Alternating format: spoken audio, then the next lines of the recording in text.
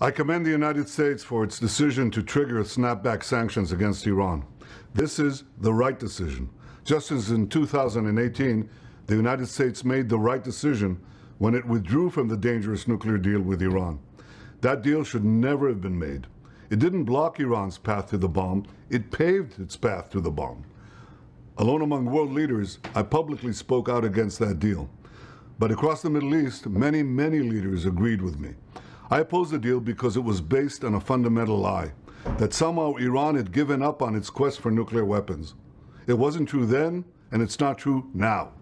2 years ago, the agents of Israel obtained the secret Iranian nuclear archive, and we found there indisputable proof that the Iranian nuclear program always was, and still remains, a military nuclear program.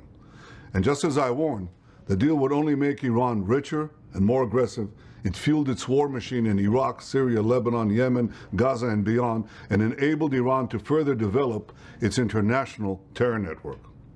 The fatal flaw in the JCPOA are the so-called sunset clauses.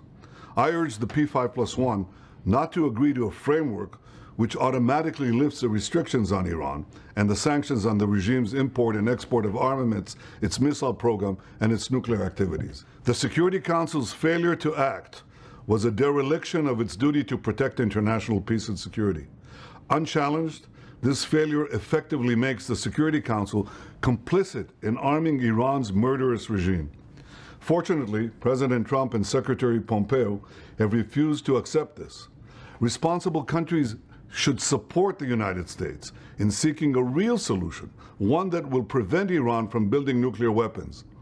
Israel stands proudly and firmly with the United States, as do governments across the Middle East who oppose the JCPOA quietly and now support the restoration of sanctions publicly. Ultimately, the tyrants of Tehran must understand this. If Iran wants to be treated like a normal country, it must start acting like a normal country. That has not yet happened.